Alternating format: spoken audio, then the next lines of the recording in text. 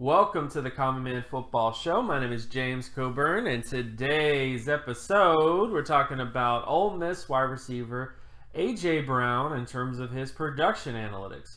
If you're new to the channel and new to the work that I do, all terms and definitions will be in the description. And with all this stuff out of the way, let's get to his production data. So first off, he had a 73.85 passing yardage market share production score. He doesn't hit the 5-time All-Pro or 3-time All-Pro production marks, but he does hit at least above the 3-time Pro Bowl mark of 68 or higher and the long-term starter mark of 58 or higher.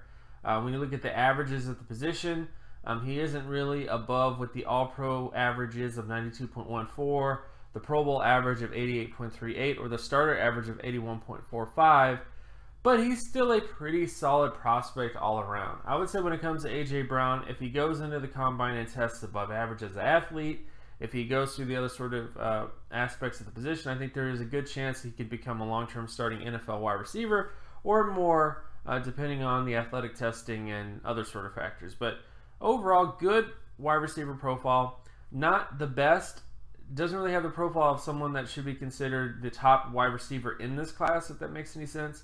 But still a pretty solid all-around profile.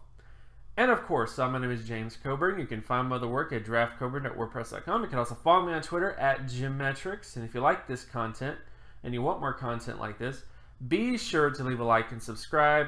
Share this video as well with anybody that you know. Hit that notification button so that you're always reminded when another video of mine drops. And I'll talk to you guys in the next video. Peace!